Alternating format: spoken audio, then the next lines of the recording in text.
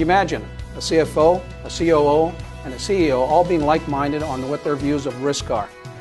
It's a really critical tool that we can actually use that goes through all the various pieces of the wheel that we've been talking about.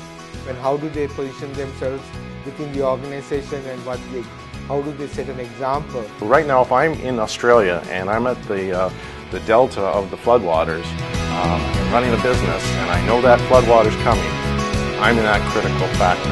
I better be doing something right now